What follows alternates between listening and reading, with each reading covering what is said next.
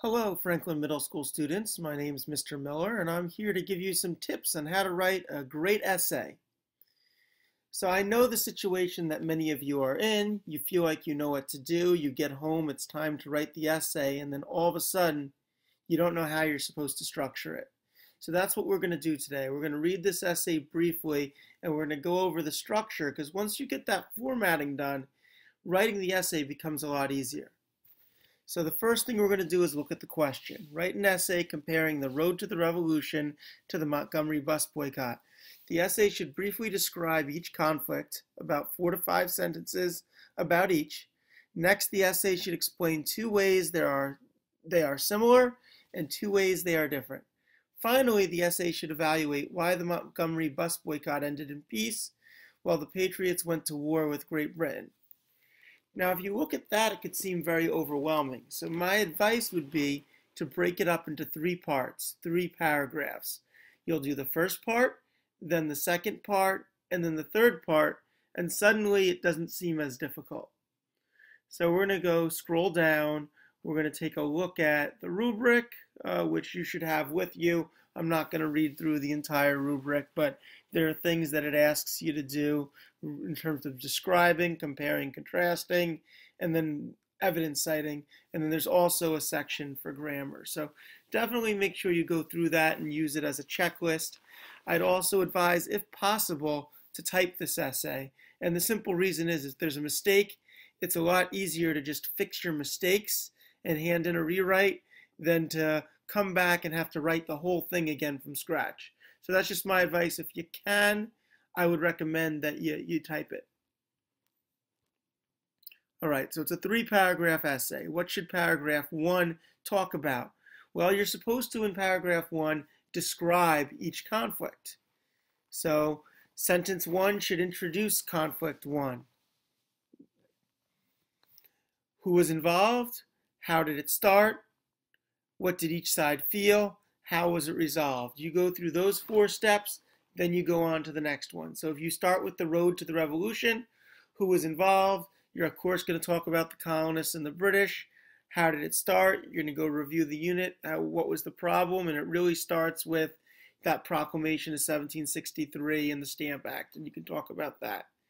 What did each side feel? You'll take it from the British perspective and the colonists' perspective. How did it resolve? That's an easy one. It was resolved with war. It wasn't really resolved. And then you repeat the same thing for the next part of it, and you go through the same 4 steps. All right, you got paragraph 1 done. The next step is paragraph 2. Now you're looking at your similarities and your differences. So the first step is there may be a transition sentence or a new topic sentence to introduce that next paragraph. And you're going to start off just by talking about how they were similar. You may need to add a supporting sentence if it's not obvious. If it is really obvious how it's similar, 1 sentence could be enough. Then you go to the second similarity and you repeat that process. Once you're done with your similarities and you add your supporting sentences if needed, what do you think you're going to do? You're going to go to your differences. So you're repeating the process. The one thing I'll say that's different about going to differences and similarities is make sure you pick 2 differences. Don't just talk about the same difference twice from the Patriots' perspective and the British perspective, or from the perspective of the people that are looking to end segregation and those that want to keep it. You don't want to pick the same one and use it twice. You want to make sure you're really using 2 separate differences. Finally, you go to paragraph 3. This is the hardest and the longest paragraph. Now is where you're actually citing evidence. So let's go back and look at what it's asking you to do again. And for that third part, what it's really asking you to do is evaluate why the Montgomery bus boycott ended peacefully while the Patriots went to war with Great Britain. So knowing that, we'll go back down to paragraph 3. Simple process. Topic sentence talking about why the Patriots ended in war, and the Montgomery Improvement Association is able to come up with a peaceful agreement. And you have reason 1, your evidence, your explanation. Reason 2, your evidence that you're going to cite from, and you're going to be citing evidence from either the movie or you're going to be citing evidence from what you studied about the road to the Revolutionary War. Evidence 3. Be careful that your explanation actually explains or expands upon the evidence. You don't just want to repeat the evidence.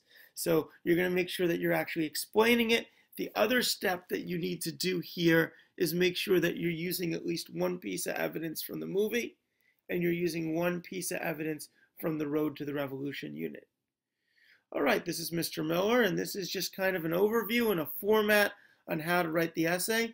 Feel free to email me at jsmiller@franklinboe.org. That's jsmiller@franklinboe.org for any questions or concerns about how to actually write the essay. Thank you.